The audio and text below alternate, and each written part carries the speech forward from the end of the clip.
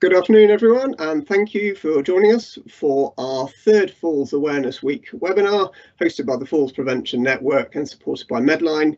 This session will be recorded, so today's and tomorrow's sessions will look at post-falls management, looking at a range of aspects, including the latest learnings and best practice at a national and a local level.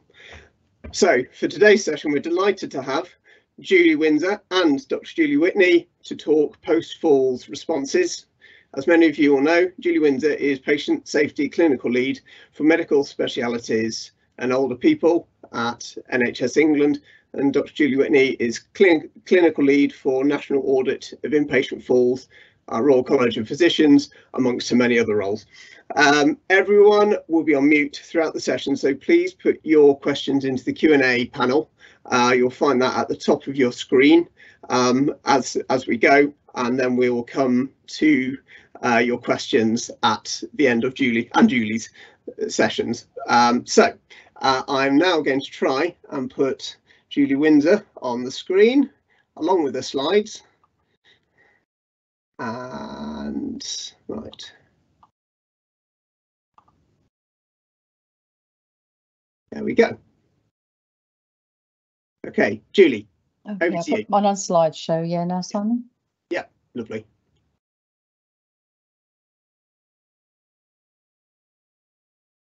There we go. Hopefully, is that all showing okay on your screen, Yep. Simon?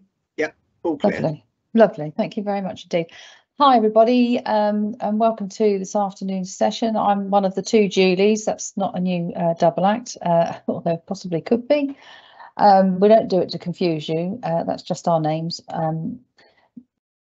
But we're delighted to be here this afternoon. I'm going to kick off the session with a little bit of going back over some old ground, maybe for some of you, but possibly not for the rest of you. So do bear with me as I sort of do a bit of a canter through how we got to be where we are today in terms of post-falls responses.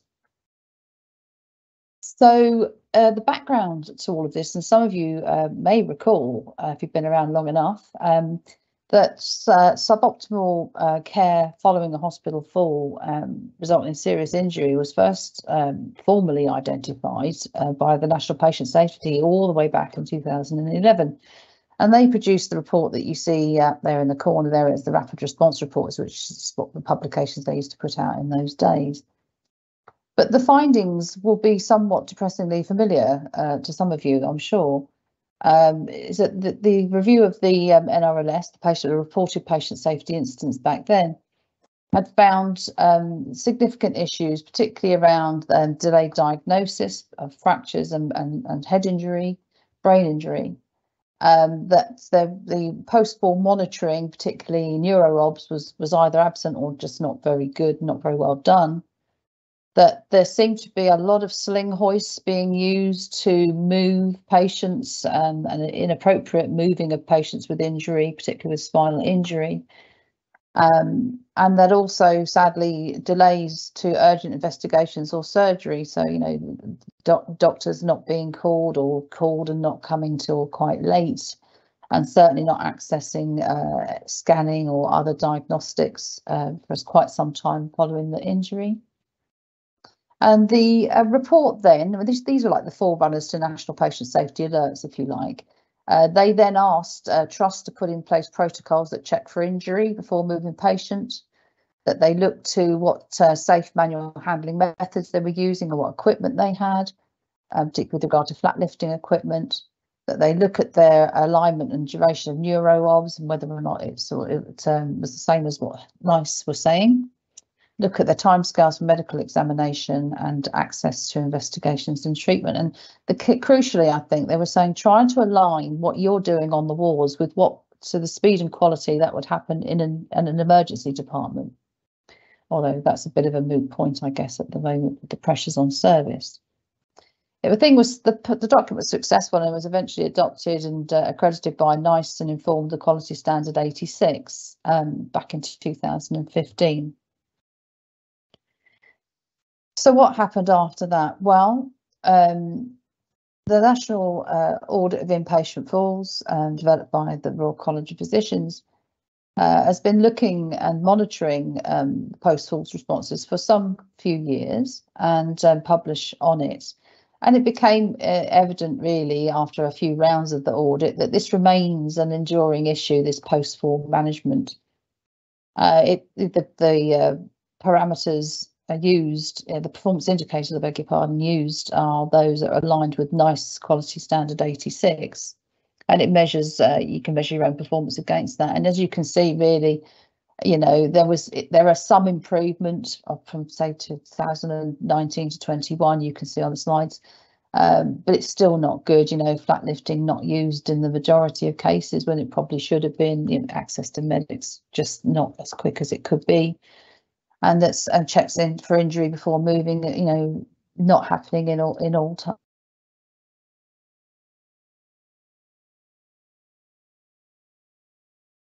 Bit of a time for a rethink, really. Whatever it's no point keep doing what we're doing because it's actually not making much headway improving the situation, supporting staff to be able to improve the situation.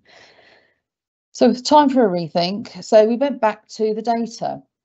So I did another deep dive into the National Reporting and Learning System. For those people on the call who perhaps are not familiar with what that is the data repository for all of your reported local incident reports. So every time you do a DATIX or Ulysses, sometimes you use that system. But every time you report a patient safety incident, it goes into your local risk management system. But also at intervals, it gets uploaded to the national system, and that's the National Reporting and Learning System, currently called the NRLS, about now to be called the LFPSC, but that's a whole other presentation. So I had a deep dive and had a look into that, and it's important to have a look into the data because it's not just about the numbers. The reports themselves are the staff voices. They're your voices telling us what happened, if you like. And it's what we would call a rich first person narrative. It's written very often by the person who attended to the patient in the first instance. So you can get some really rich data from that sort of thematic narrative report. It can offer additional contextual insight rather than just numbers that you can collect in an audit. Because you hear the staff telling you the story of what happened, it can give you quite a few pointers, if you like, about what may have been going on or not going on at the time of that occurrence. And the data can be particularly helpful for complex problems, wicked problems you sometimes get them called, because it can help to illuminate, I beg your pardon, areas for closer focus, things that you just want to take a bit of a lens to. And we quite like to use the vignettes. So these are just cut and paste jobs of actually what people wrote. I've obviously anonymised them. And the vignettes of actually what occurred are more powerful than numbers to make the case. And discussion far more important with staff to help understand the issues. So some of you will be aware that we ran a couple of webinars with the National Falls Practitioner Network to discuss our findings back in those days and to sort of chew it over with you really about what we thought might be going on here or what might be useful to have a focus on in the future, rather than focus on how many people fell over and what did they break. We were actually more interested in, you know, what happened next really, or rather what didn't happen and why might that have been the case. And we sort of carved it up into a thematic analysis of different types of things that we were considering. And the findings from that were, you know, no great surprises, I'm sure. I mean, the reports in themselves, you can get everything from a 2-word report to a 250-word report. So we thought that sometimes scant detail in reports might be affecting the ability to answer the audit questions that you just didn't, when you came to input the audit information, if you didn't have the data available to you in the report, then that would actually might be affecting the report quality in terms of the audit. The reports often don't describe what clinical assessments were carried out prior to moving. You might get a very scant piece of information, you know, so some people might do a very good job and say, you know, top to toe examination, including X, Y, and Z, and then other people just don't say anything at all. But it did seem to us that the report seemed to indicate that staff were unclear about what assessments were required in the first place and what that might consist of. And it came through loud and clear as well that nursing staff, particularly sort of outside an ED acute environment, often just don't have these first aid skills, or if they did once upon a time, that was many years ago, and they're not, they're not current. Many reports didn't describe immediate care of the injury, even analgesia had been given even when a significant injury was suspected, and the access to and training in the use of flat lifting equipment seemed to remain particularly challenging. So we shared all this back with the network, but we also shared them with the Royal College physicians to help inform the next stages of recommendations and guidance work, which I think Julie's going to cover in more detail later. But there were some other drivers for a change as well. So while we were doing the thinking, we're mindful of the fact that the new patient safety instant response framework was going to be on the horizon quite quickly. And I'm not going to go into any great detail about that because, that's a whole nother presentation. But so I'm sure most of you on the call will be very aware now. There is a new way of looking at of a patient safety event. And not just the old SI framework of everything, severe or serious injuries, you need to do an investigation. There's a whole new framework now about how you might consider your response to a falls event. And so therefore, there was an opportunity to rethink and restructure these approaches to the immediate post-fall management and to align it with the PSERF programme. So there's a whole opportunity there to help try and make life easier for you guys out there on the shop floor to align our recommendations with PSERF. So we were very mindful of that. And sort of bringing us right up to date, really, always evolving and learning I put up there. And I think that's it. Just when we think that you've got it solved and sorted, there's always something else and more to do. And I'm just going to share this with you. This is something that's sort of like coming up quite fast on our radar at the moment, particularly in NHS England, but certainly something we're considering with the NAIF team as well. But there's emerging risk out there, and that's our term really for, we just think there might be something that's worth looking at in some detail here. And that it's not clear really about this immobilisation of C-spine injury with patients with existing spinal disease. There seems to be variation in guidance and variation in practice out there. And you'll see there's an example, a redacted example from a real report out there where it seems to be not quite clear whether the patient should, with an existing disease, should have, blocks of collars or trauma board or what really, and there's evidence of some significant harm coming to patients because of this lack of clarity. And just some initial findings that I've been looking at the moment is the guidance that does exist out there is not really kept pace with current clinical practice. So I've been working with the Royal College of Emergency Medicine, and they're looking to update their guidance because it doesn't really, it's not as clear as it might be, particularly with this patient group. I'm going to do another deep dive to see if I can sort of get any more incidents in the same vein as I mentioned before, to try and extract a little bit more narrative information about what might be going on out there before we can sort of start to have some more detailed discussions. Certainly the NICE guidance out there on spinal assessment is old. I think it's 2016. They're saying at the minute there's no plans to update, but we're wondering if we might be able to influence that a little bit and see if we can't try and align all of the guidance together.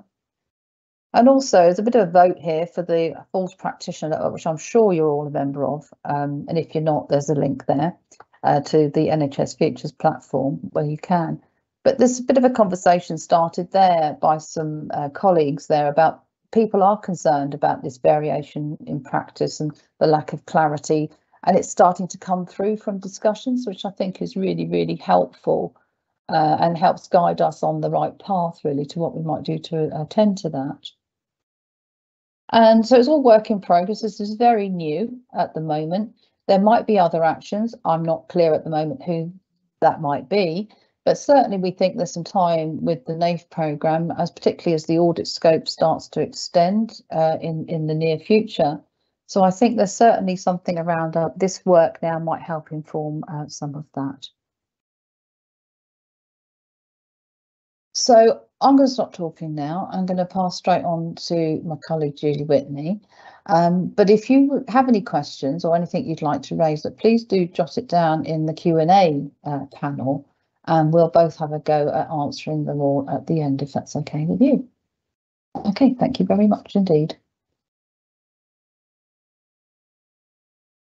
Okay.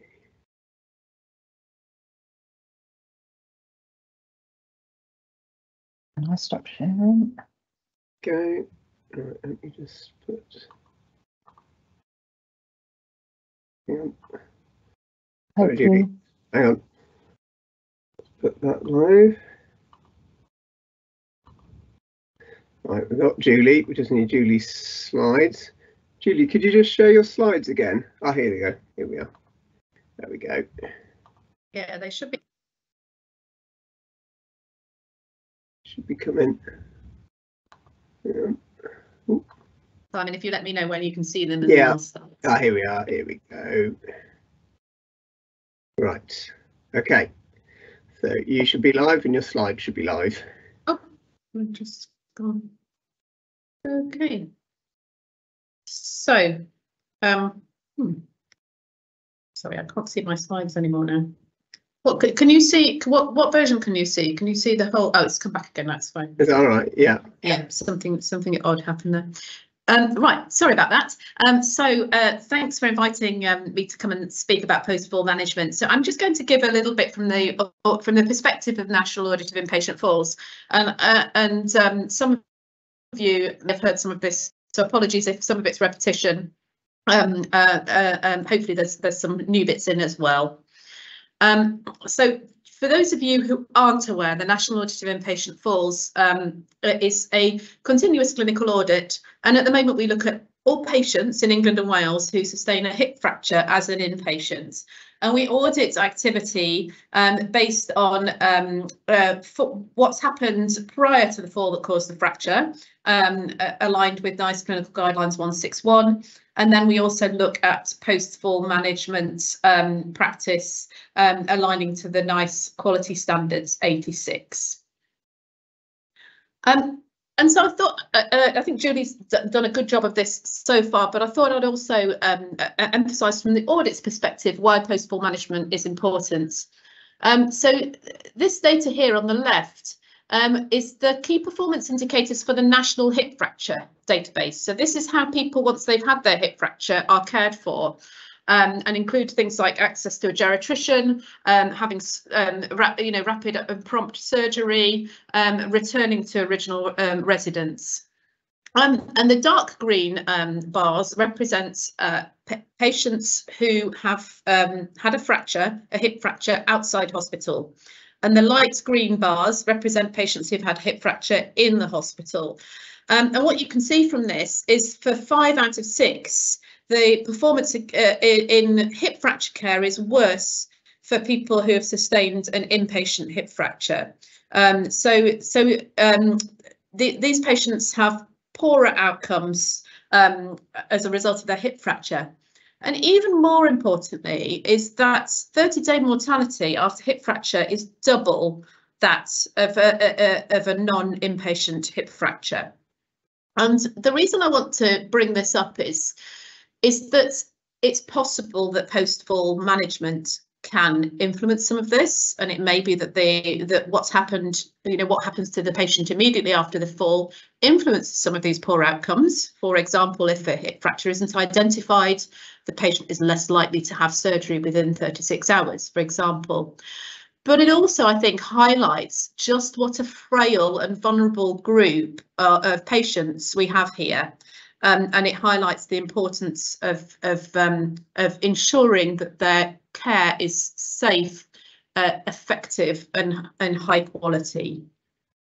So our national audit key performance indicators look at multifactorial falls risk assessment, quality, and then there are 3 that look at post-fall management. So looking at check for injury before movement, safe manual handling methods, and cases that received a medical assessment within 30 minutes of the fall. And the data here, I downloaded that today, so this is up-to-date national data.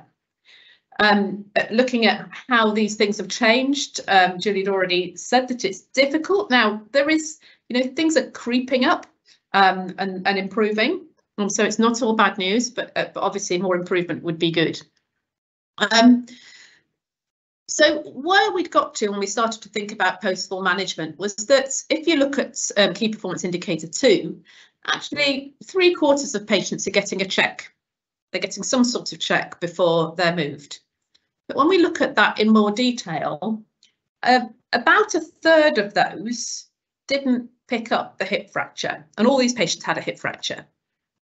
So what we wanted to do was have a little think about what we meant by a check. What was a post-fall check for injury before movement?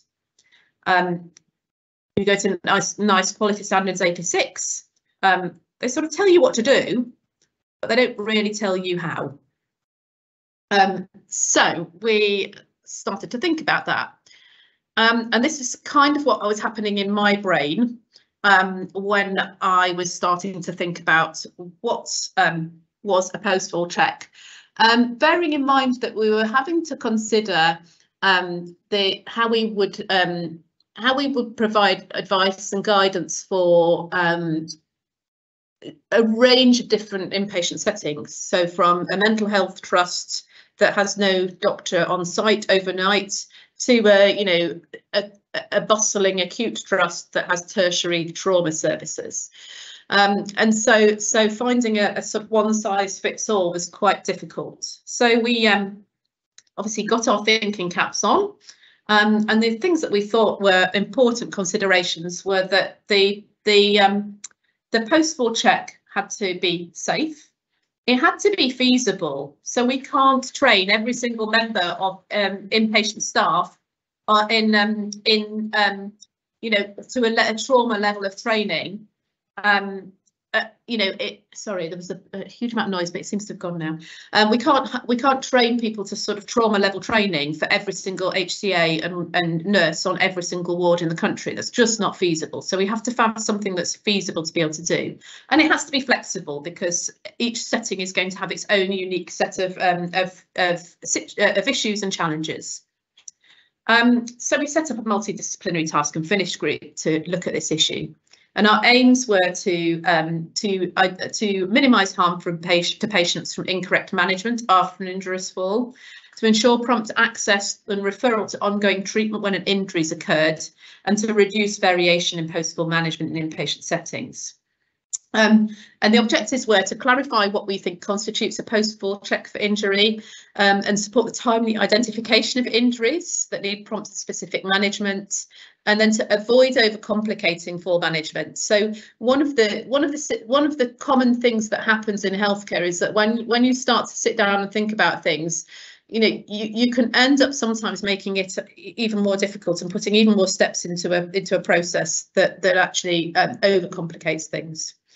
And then also it became really clear, as Julie alluded to earlier, is that actually, there are some staff on hospital wards who don't have the sort of first aid skills to respond to an injury, meaning that a patient inside a hospital may very well not get the same kind of care as a patient who falls outside a hospital, who's picked up by an ambulance and goes to the emergency department for their assessments and investigations.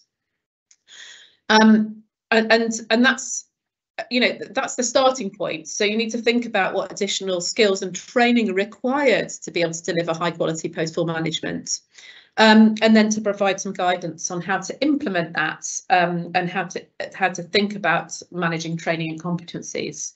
So going back to that sort of busy diagram, I think we've got somewhere with this work. I think there's still lots to do. So last year we published Supporting Best and Safe Practice in Post-Fall Management in Inpatient Settings.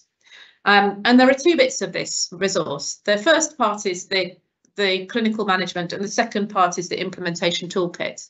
So I'm just going to walk you through the clinical management part of this, and this, as these things have to do, includes a flow charts suggesting actions, because actually when you start to think about it carefully, there's quite a few complicated decisions that need to be made when you encounter a patient on the floor.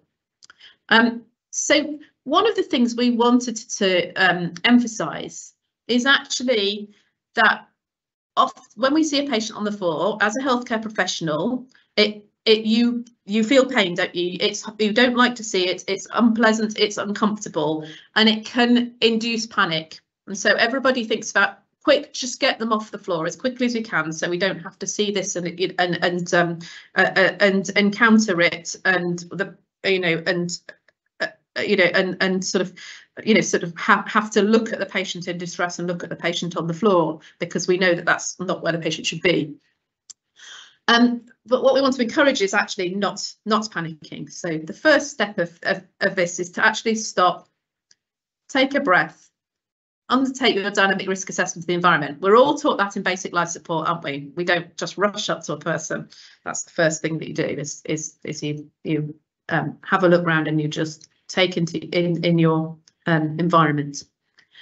And then it's important to consider that in some cases, particularly in an inpatient setting, a fall could be a medical emergency. So the patient may have fallen over because they've had a cardiac arrest. And so the first response really is the basic life support response. So determining whether someone is responsive, whether they are breathing or not. And then the second consideration is that if we think the patient has had a transient loss of consciousness, so we think they've passed out, they fainted, had a seizure, actually that requires some specific attention in terms of the medical response it gets. So we just need to be aware of that, and we need to, particularly if somebody's had a syncopal fall, before we get them up, even if they're feeling okay, we know the reasons why people might have a syncopal fall, because their blood pressure's dropped. We want to check their blood pressure, we want to check their pulse before we get them, stand them up, even if they're able to move themselves.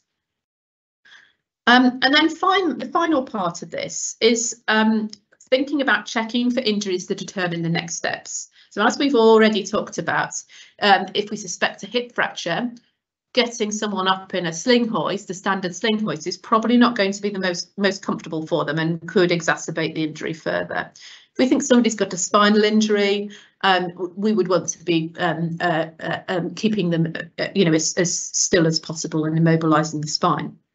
If we suspect somebody's had a head injury, that might not necessarily affect the way that somebody's moved, although obviously you would be very clear about sort of checking for suspected cervical spine injury before you move them. But it would prompt the neuro observations once you've got the person up and following in the subsequent time after the fall. So this follows something called the look, feel, move assessment. Now we arrived at look, feel, move because we're aware of the real range of people that might be doing this particular assessment, and we are aware that some people will be very comfortable going in and palpating someone's spine to check for tenderness, passively moving somebody's joints to look for range of movement and pain and so on. But there will be lots of people who are really uncomfortable about that and would require a lot of training, a lot of support, a lot of maintaining competencies in that. And we just didn't think that was realistic. So what we mean by look, feel, move is look with your eyes, have a look at the person. There's quite a lot you can tell from looking at the person. Feel is what the patient tells us. So what is the patient feeling? And then move is asking the patient to move themselves and move the sort of limbs or joints in question. And so it's fairly simple thing to do without requiring really, sort of slightly more complex clinical skills. So that's the clinical management side of things. And then the post-fall management implementation toolkit actually walks you through some of the considerations that you might need to think about if you're going to implement this particular post-fall management guidance in your own organisation. And it talks about, it will get you to think about your organisation, where your falls happen, you know, what training staff currently have, doing a gap analysis to determine what's needed, you know, do you have out of hours doctor cover, all of those kind of things, because all of those are going to influence what model you might choose to deliver your post-fall management implementation, and also what resources you might need to do that. So I thought I would finish this session just talking a little bit about what's happening next. So there are a few things on the horizon. So one of the things is that so we think these resources have certainly provided a starting point for people with regards to checking for injury before moving, and guidance as to what the best way to move somebody from the floor might be. What we realise now is that actually, although the rates of people who have a medical assessment within 30 minutes of the falls are reasonably good, so 70%, that means 30% aren't getting that, so we certainly do better. Only 4/5 of patients are prescribed analgesia, so 1/5 of patients aren't prescribed analgesia after a hip fracture, and they get their analgesia a median of 2 hours after their fall. So no one in our audits gets analgesia before 30 minutes, and so it's got us thinking about what is a medical assessment. And there's been quite a lot of controversy about who should do these medical assessments and whether they need to be medically qualified. And if they are indeed medically qualified, they may be a very, very brand new F1 that's just arrived in the hospital, and you know, and is charged with doing this medical assessment. So we think one of our next steps is to think about what the medical assessment might look like. And then the really exciting what next, which Julie's already talked about, is that we're looking to expand the audit. And so from January 2025, we're commissioned to collect audit data on any fracture and head injuries as a result of inpatient falls. So from a post-fall management perspective, what this should enable us to do is to get a much better idea about how practice is, or what's happening on the ground with regards to managing spinal injuries, and also managing head injuries, and then think about whether we need to implement any resources in those particular areas. And then just a brief about the other things to consider after a fall, and just a quick update. So we've already produced some documents called a hot debrief and an after action review, and we've been revising some of these documents to align with PSERF. And so we will be under our sort of badge of gaining insight from inpatient falls. We will very shortly be providing some guidance on developing PSERF responses to inpatient falls, and providing a new version of the hot debrief called a post-fall debrief, and a new version of the after action review called the post-fall structured review. And the reasons for those changes is that we want to make clear that they're really fall specific, and that whereas the sort of terms hot debrief and after action review are used more generically around PSERF. And so watch this space, they're almost ready. And I think that's all I've got to say now, so leave a bit of time for questions. Thank you. Thanks Julie, thanks both Julies, and yeah, been quite coy on the questions today, so we'll start. We've got a really good one for mental health. So I work, didn't put a name, but I work for the Inpatients Mental Health Trust as a physio. Our dementia patients really struggle to stay on the floor and won't be able to tolerate until we complete post falls look, feel and move screening. How do we manage this? Do you want me to answer this one, Julie? Yeah. I mean, it's a pragmatic tool, and if somebody is getting up from the floor and moving, I think you can't rule out that they don't have an injury, but they're to a certain extent communicating that they're able to move, and which is sort of the final part of that pathway.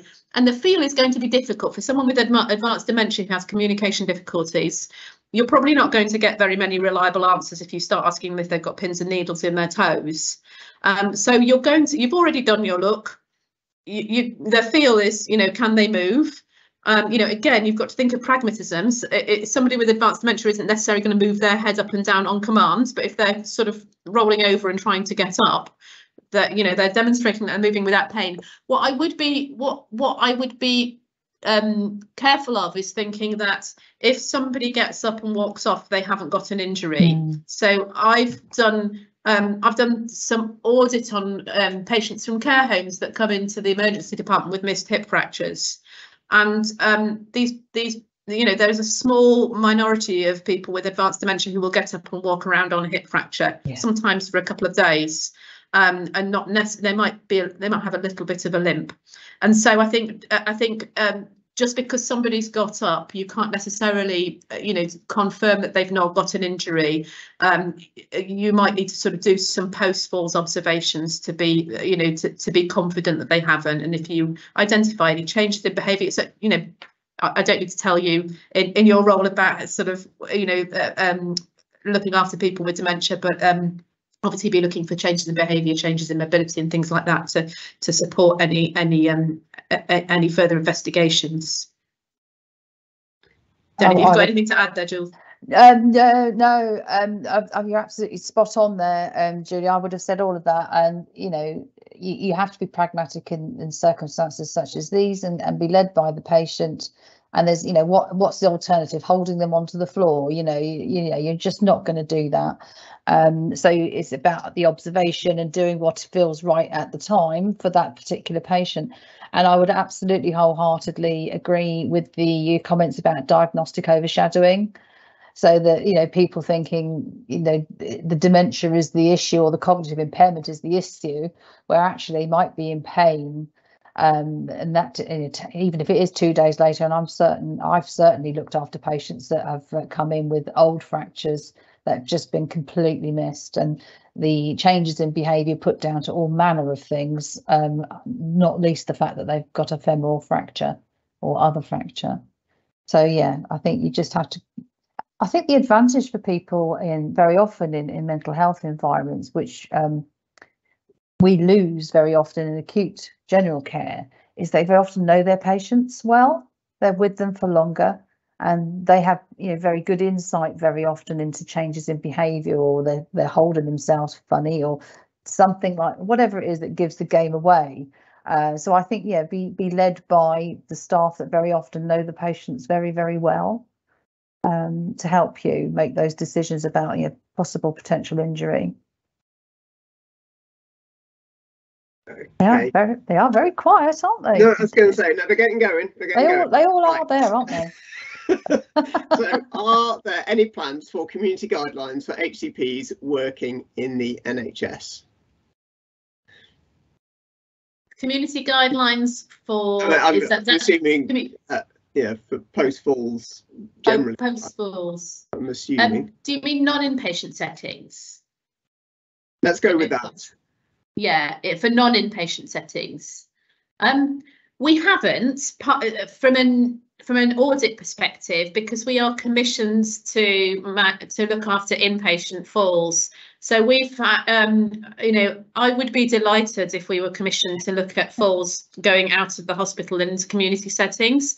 Unfortunately, it doesn't seem to be on the agenda for HQIP, who commissioned the audits. So from a national audit perspective, that's not something I think we'd be able to do.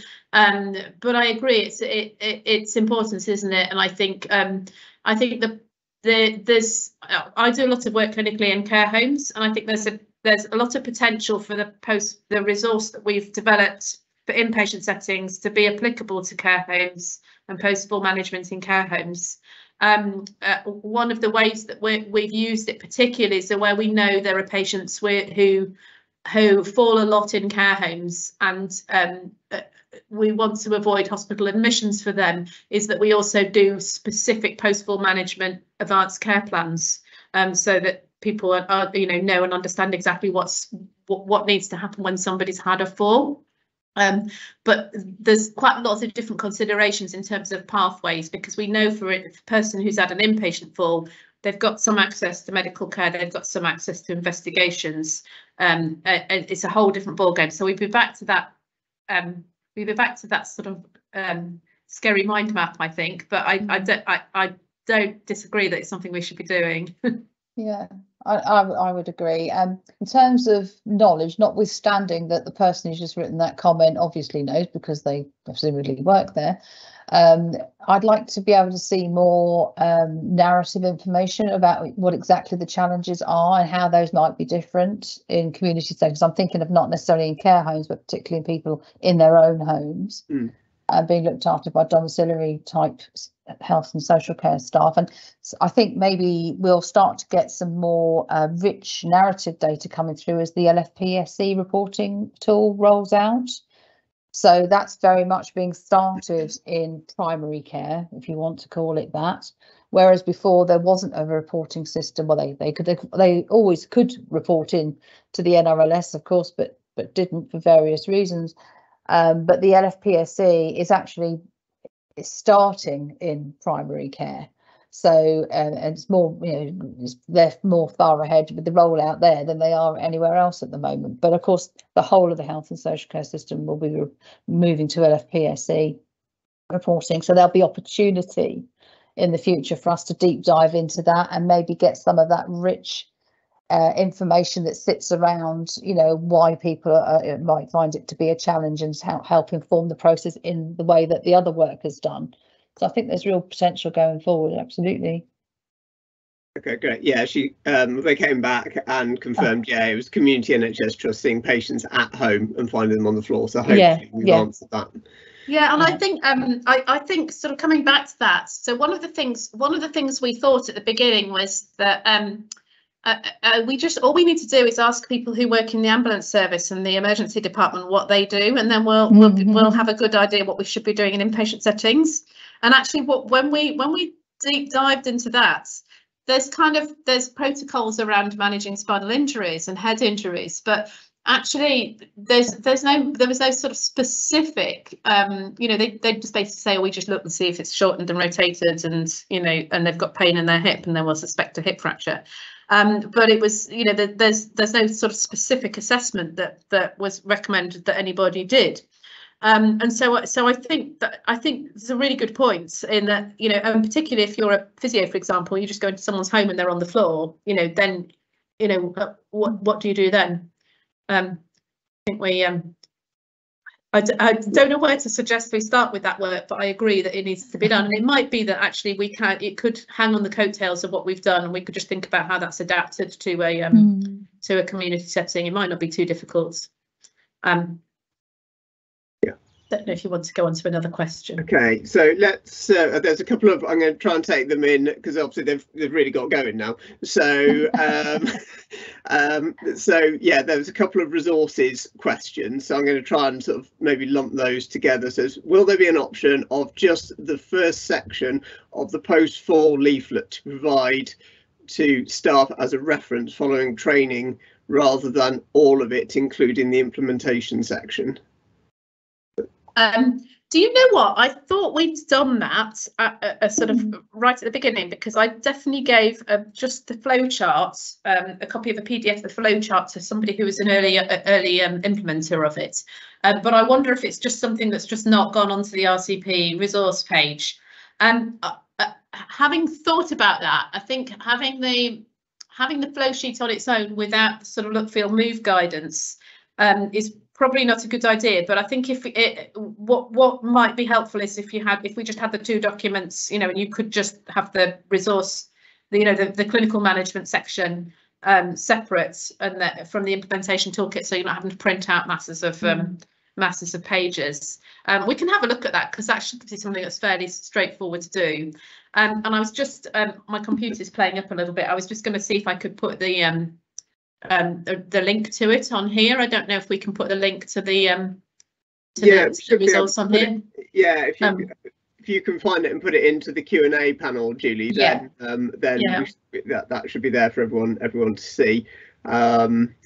Just while we're on resources, while you're doing that, so have you considered producing a video? Lots of people like this because people like a video. So have you considered producing a video resource for staff around doing a post for body check? We absolutely have. The problem with what we've done is that we didn't actually have any resource to produce these documents. So we produced these documents with with the goodwill of the Task and Finish group from the National Audit. But I've had some promising discussions about funding to produce some videos. So hopefully we will do that at some point. Good news.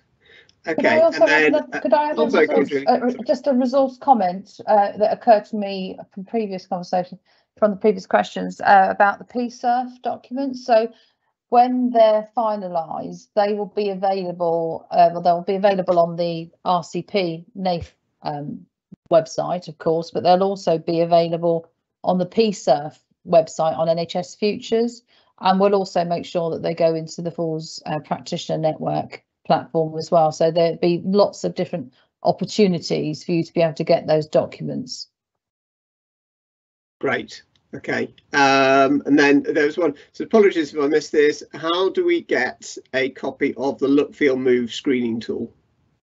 That's it. So it's in the document. I'm just going to put in. I'm not sure who to reply to put it in, but Again, I've just put it in as an announcement. Have you? I've replied to Anne-Marie's thing. So there's a link there to where you can find it and download the whole document. Okay. We've got quite a few new questions we haven't published yet. We're trying to just stay on top of it. So we'll come to those in a minute. So how do you advocate the use of flat lifting equipment in an area where staff may have been trained but not necessarily competent due to the frequency of use? I know you touched on this, Julie, Windsor. Mental health, in particular in relation to spinal injury, hip fracture. Shall I start with that? Did you want to? Yeah, I think this one for you, isn't it, to start with? Yeah, this is a really tricky question, isn't it? And I think this has to come down to some locality discussion and agreement, and we can't really legislate for that because each unit will be different. But there's something to be said, I think, pragmatically. If you're going to invest in having flat lifting equipment, you don't always have to use it for the patients who you suspect for an injury. That you can use it at other times. It's not the special thing that only get used on special occasion. By using it more frequently for other purposes, for other transfers, for other lifts, might keep skills fresher. So that might be a way to think about it. Another way to think about it might be to segment your staff groups so that you have a certain cohort of staff that are trained initially, and then there's some sort of retraining or competency freshening type training program that you institute for a certain group of people, because that would be easier to do rather than keep everybody's competency up, which is a huge task, particularly with staff churn as it is.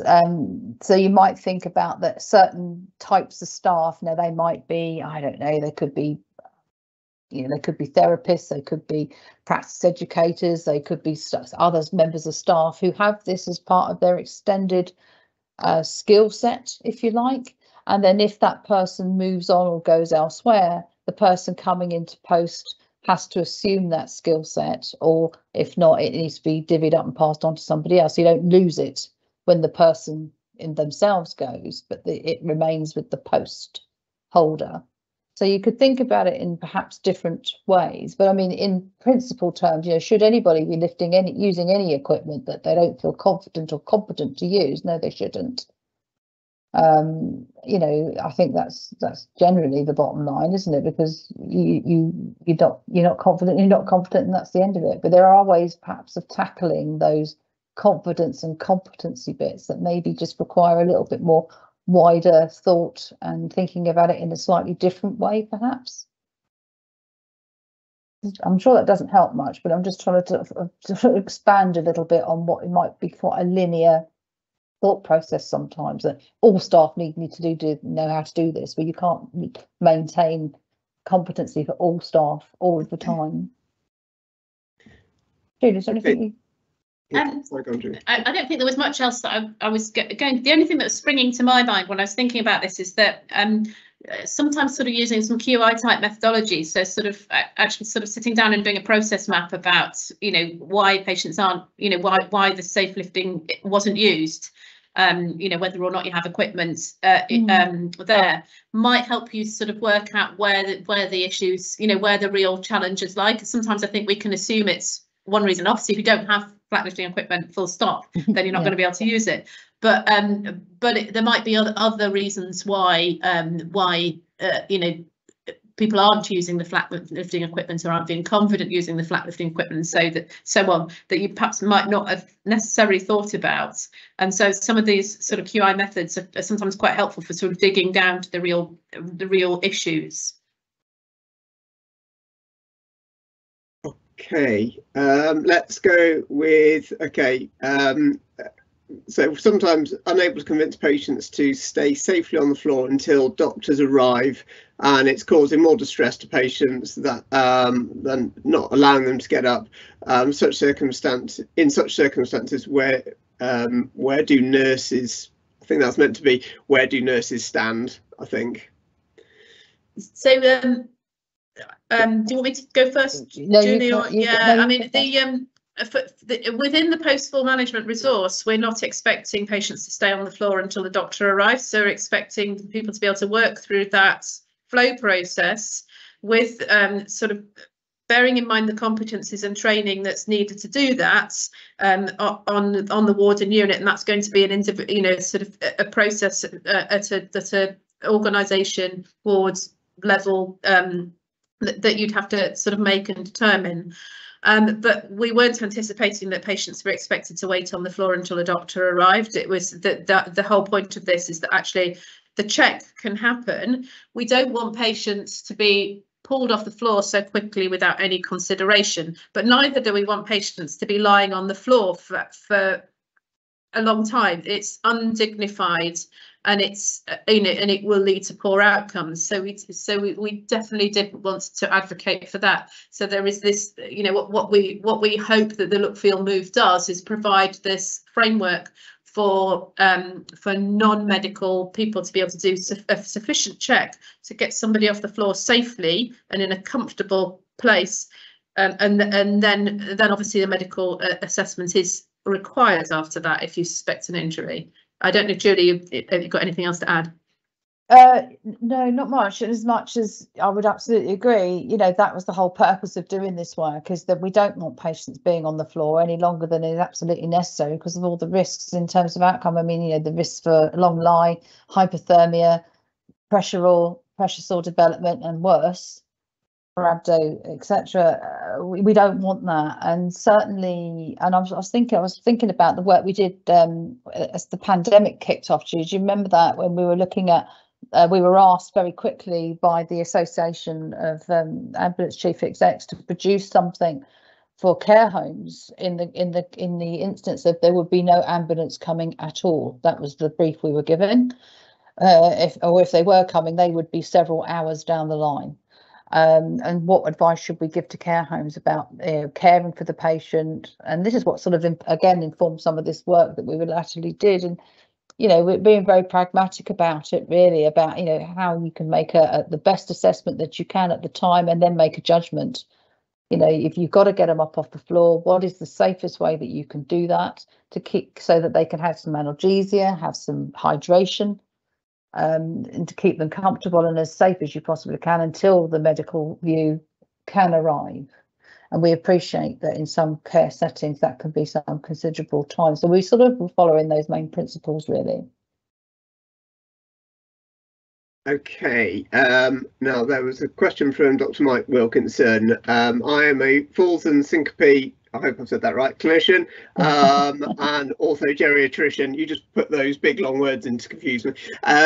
So we have recently designed and launched a number of falls assessments electronically. We use Nerve Centre.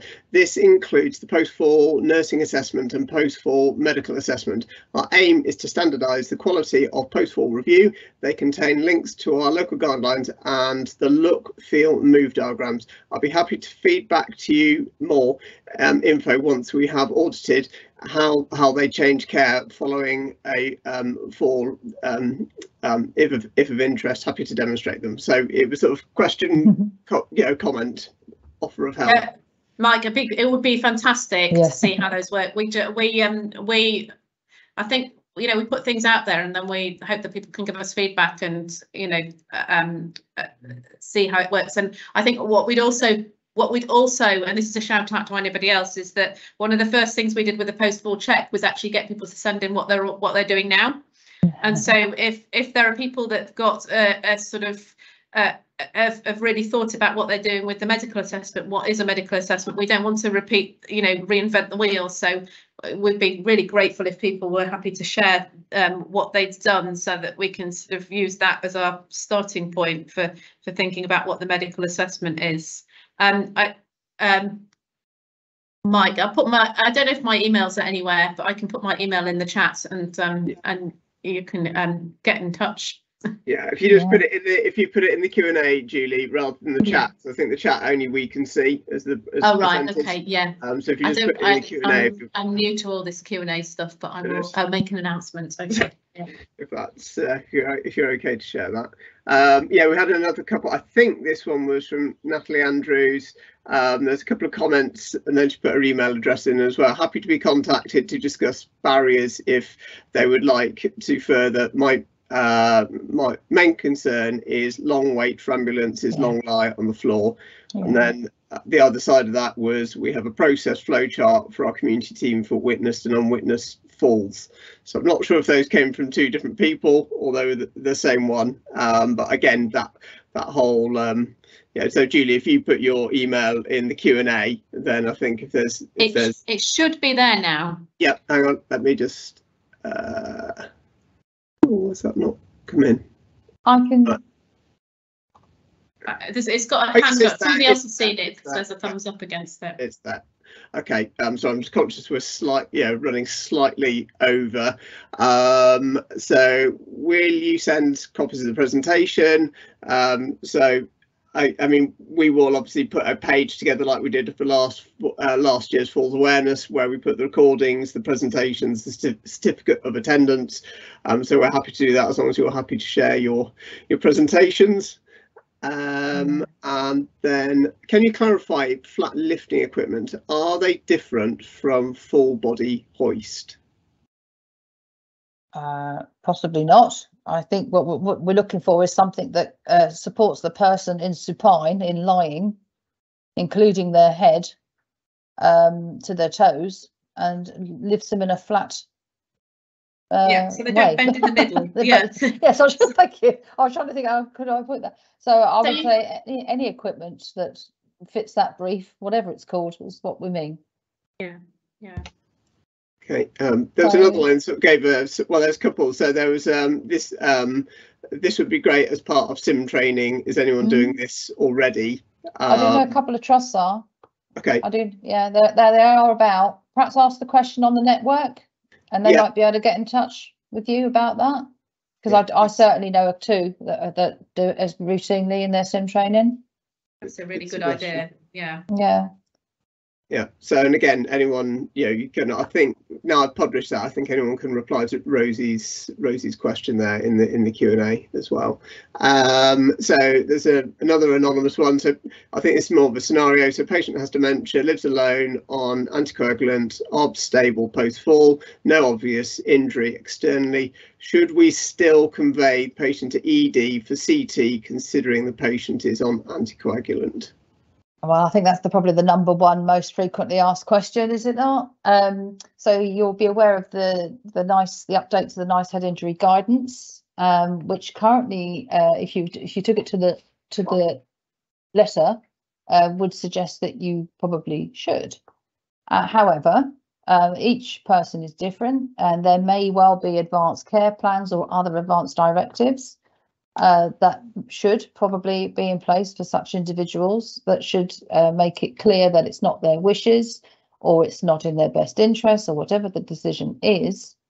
And the risk benefit needs to be, the decision has to be taken prior really to the incident itself. But if you're met with the patients on the floor and there isn't such one, I think probably you should do the right thing and leave it for the emergency department to decide those risks versus benefits, notwithstanding that for some poor frail individuals that might mean a long attendance in ED. But all the more reason why those conversations should probably be had in advance, because we probably know who they are, don't we? You know those people on your case list, and their falls risks you should be well aware of. Yeah, I agree, Julie, and certainly in the work I do in care homes, when we're thinking about sort of specific advanced care plans for somebody on regular anticoagulation, that would be one of the considerations. Firstly, obviously, revisiting the sort of risk of stroke, or thrombosis, or whatever the reason for their anticoagulation is, against their risk of falling. I mean, usually it's weighted towards the anticoagulation, unless somebody is really falling a lot and hitting their head a lot. And the other thing we've been looking at with our care home residents, which are obviously sort of a big cohort of these, is whether we can have alternative methods for investigation. So is there a way we can have a clinician review the person at home and then send them in for a CT head without having to go via ED? So that there might be alternative ways to avoid that, but they need to be set up as sort of recognised pathways of care. Okay, right. So just conscious of time, so I'll go to the ones that have kind of been liked most. So community urgent crisis response services are now asked to assess post falls in the community if obvious need for paramedic is ruled out. What training is there to assist the community teams with this development? Very good question. I mean, there's a couple of good apps. I don't know. Well, I say a couple of good apps. There are 2 apps on the market that support any member of staff to make decisions and when to call an ambulance or not, which includes a degree of assessment for injury, particularly, and for other red flags that you might want to get them to an ambulance sooner rather than later. That might be of interest, but I'm not aware of any national guidance for community staff. I think we sort of covered that a little bit earlier on, really. There were some examples, I think, given in the winter pressures document that came out last year from NHS England. I think there's been some examples in there. I could try and find that and put the link through to you.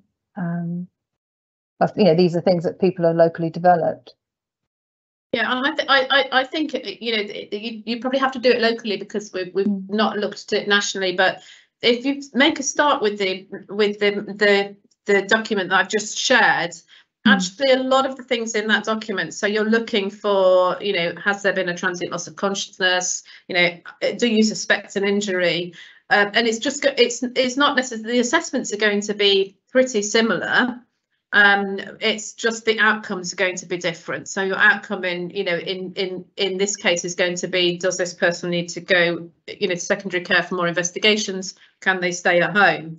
Rather than the decision making, the outcome of the decision making tool for the inpatient setting. So the actual processes you might find are more similar. It's just that thinking about the outcomes are going to be different. And again, those outcomes probably do need to be thought about locally, because it will depend on do you have a virtual ward or an at-home service, or what services are available to be able to support a person stay at home. Is going to differ across the the country. Okay, there's just one more. Please, can I have a link to the care home work you did residents lying on the floor if oh my goodness, right, paramedics aren't coming and taking a long time? Would be very grateful. I know obviously Julie, you put your email, so and that's Jeanette Beamson from Dudley Group, so maybe Jeanette, if you get in contact with Julie, or obviously we will put, we'll share stuff. Yeah, it was on the BGS site for a long time. I haven't looked lately, I have to say, and it was, what the caveat, of course, was this was in the time of COVID, and it although was, it's probably more relevant now than it was at the time of COVID, because actually we did end up having such a big problem waiting for ambulances. In April 2020, everybody thought that nobody would be able to be looked after in sort of routine healthcare. And so we were setting things up for that situation. And actually, in reality, now that there are people who are falling in care homes who are having to wait, hours sometimes for an ambulance to come. So the caveat is, please, it was developed in the time of COVID, but it might be useful. I don't know where it is though, Julie. I have to say. I'm trying to look for it now, but my computer's just gone on a go slow. I think I've confused it completely. If I find it, I'll put it in the chat. Oh, hello. Okay, we can always share it on the Falls Practitioner Network as well. Yeah. So I think obviously we're 10 minutes over, so I know we've still got a lot of people that are still on, so thank you very much, and also thank you to Julie and Julie. Really brilliant session as always, very informative, loads of great comments, lots of nice feedback, so hopefully people have found it of real value. So we will be continuing the post-falls management theme in tomorrow's webinar. So we've got a local QI project from Shona McKinnon with Greater Glasgow and Clyde, so I think that ties in really nicely to this session, so hopefully you can get back on for that one. I know tomorrow could be quite challenging, but obviously we do record all the sessions, so if you're not able to pick it up live, then you can pick up the recording on the same link that we've sent you to pick up the recording. And we will obviously put a page together after Falls Awareness Week with all the recordings of all the webinars, like I said before. So Julie and Julie, thank you ever so much as always, and yeah, thank you everyone for taking the time to join us, and hopefully we'll see you again tomorrow for more post falls management. Thanks everyone. Bye. Bye everyone. Yeah.